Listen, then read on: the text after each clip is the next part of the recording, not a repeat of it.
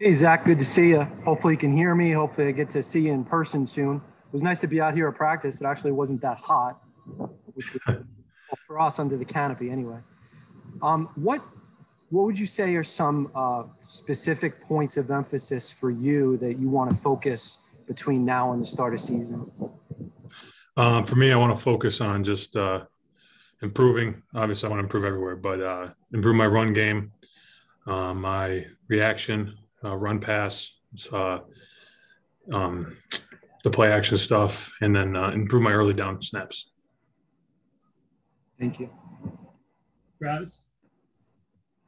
Hey, Zach, good to see you again today, man. Hope practice went well today. I know this defense, one of the things they want to be is multiple, and I think you're a big part of that. And my question for you is, as you prepare for the season, are there different things you do, whether it's, drills, strength training, film study, or whatever it might be, to prepare for the difference of being an interior guy versus a guy that plays on the outside? Is there a difference in that at all?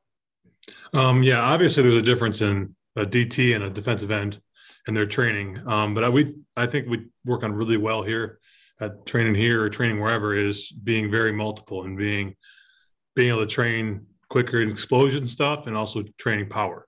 So you can take on the doubles and you can also you have the speed. Great. Thank you. Yep. Omar? Damn, that was quick.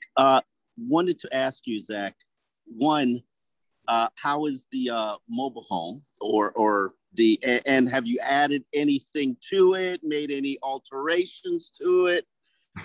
And also, I need to follow up, and I do want to come hunting. How do I get the Zach Sieler tour?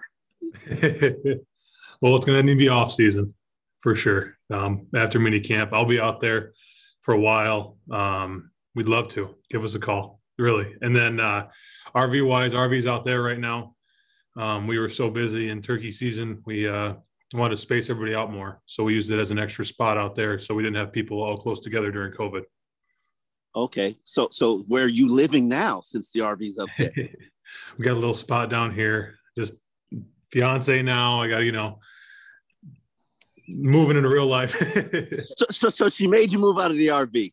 She didn't make me. She was great about it. She's awesome. She fully supported me, but two big dogs and her, it wasn't working so much. So.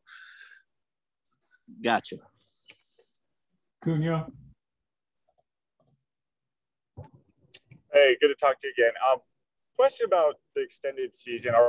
How are players dealing with preparing, your body and just your normal off-season preparation, just knowing that you're going to have to add on an extra week here? I think we're just preparing like we always have. I mean, we're still going to have to play. And I mean, if you go into the playoffs, you're getting those weeks anyways. So really just making sure you keep your body healthy, and you really just can't veer off of your routine. I mean, the key to all this is routine. Your recovery routine, your daily routine. So just really making sure you keep going and don't lose focus during the season, especially with the extra week. Lewis? Hey, Zach, hope practice went well. I wanted to ask you about the rotation that you guys have at defensive tackle. You've obviously got a lot of talent and a lot of new guys coming in here with Butler and them. I wanted to ask you what you're seeing in them and how you think they're going to be able to contribute alongside you on that line this upcoming season. Mm-hmm. Yeah, we got a lot of great guys. We brought in some really good talent between free agents and rookies. It's just exciting. It's early. We're all rotating. We're all doing. It's exciting to see where the team can grow to. The coaches are doing a great job of honing in on some things that we wanted to improve on from last year, and getting each other better. Nothing beats competition. And what are you seeing from the younger guys that you think that they have a lot of good potential? Do they have some things that you feel like you can teach them? Like, what are you trying to impart to them? I'm excited. They definitely seem like they got a good attitude. Kind of coming here I was always told to come in like a sponge when I was a rookie, taking all the information from the vets. And they definitely have an attitude towards that. They don't have an attitude of I'm too good for this or anything like that. Adam? Yeah, I think this is the first time in your career that you've had job security, that you are entering a season knowing that, I have a pretty good sense that you're going to be on the team. How is that just on a personal level different from you, and how have you approached this offseason?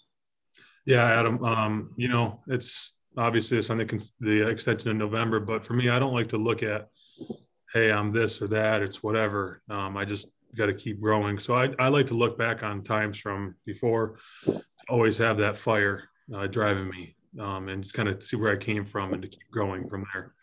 So just keep going. Yeah, but you're right.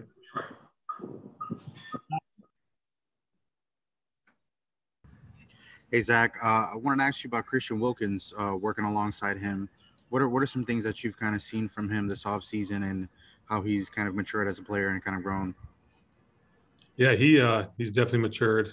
He's matured on the field. He's still a kid at heart. I think everyone sees that. But he's really good with reading the backfield sets. He's always taking the next level of trying to learn, hey, what combos can I get in this front? What can I do here when we're in this front? What's the offense going to do? He's been really good at focusing on those kind of things.